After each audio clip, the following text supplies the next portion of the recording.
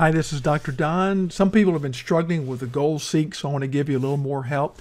Here is the goal seek tab with the model copied over correctly, and I'll just double check there if I want to change that to 10 and make sure, yes, that model is working there. And if I change my unit variable cost to 50,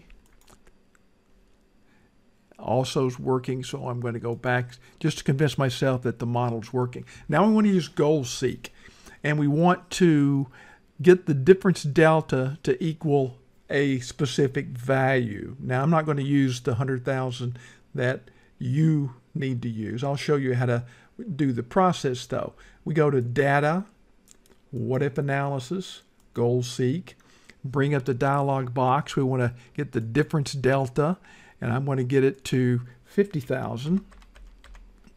And we're going to change the unit variable costs. And I'm going to click OK. And it takes a second for it to run. It's trying out values, and it eventually gets the solution to get 50,000. And it shows the unit variable cost would have to be $158, which is logical because these two equations, the only difference is the fixed cost.